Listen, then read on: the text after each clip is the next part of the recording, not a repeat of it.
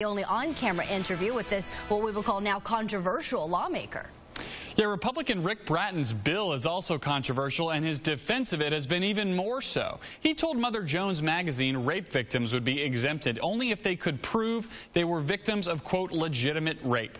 In our interview, he walked back that statement, but otherwise defended his proposed bill amid a growing uproar. At his home office in Harrisonville, Representative Rick Brattin said he wrote House Bill 131 to protect the lives of unborn children and the rights of their fathers. With the women's movement for equal rights, well, it's swung so far that we've now taken away the man's right in the say of their child's life. His bill, filed earlier this month, requires a woman to obtain the written, notarized consent of an unborn child's father to get an abortion. Abortion rights and women's health groups have skewered the proposal. It's simply demeaning and degrading to women.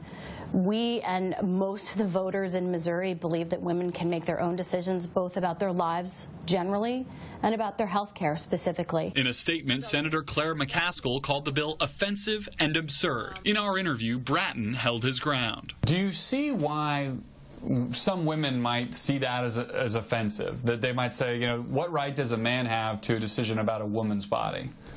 Well, it's not a woman's body with an abortion. It's a child's body. It's a child's life that's taken.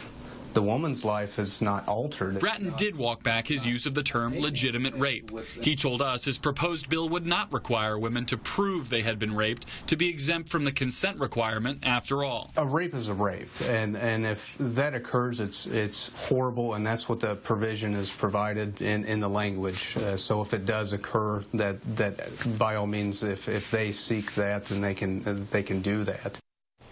Brattin proposed this same bill last spring, but it died in committee. He said he expects a battle from what he calls the, quote, militant feminist movement, but that with GOP supermajorities in both chambers in Jefferson City, he's hopeful it will go much further this year. Reporting live, Garrett Hake, 41 Action News.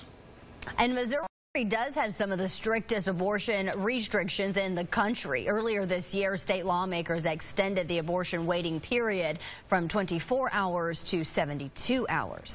And now to an update. We know the special prosecutor who will look into choking allegations against former city councilman Michael Brooks. Today,